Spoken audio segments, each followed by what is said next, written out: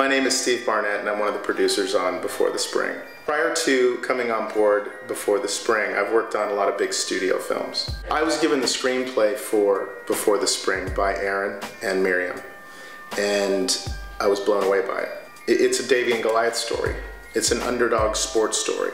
And one of the things that really struck me when I read the screenplay was, this could happen to anybody.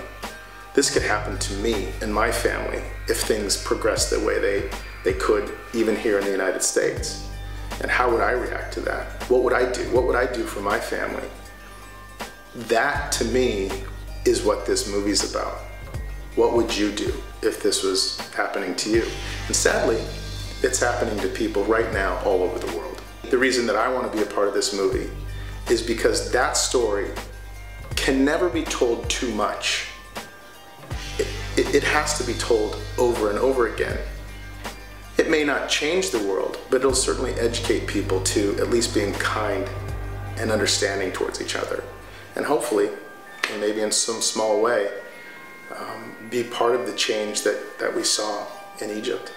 The social media aspect of this story excited me mostly because we've never seen it before, but also when this situation was going down, I remember sitting with my children.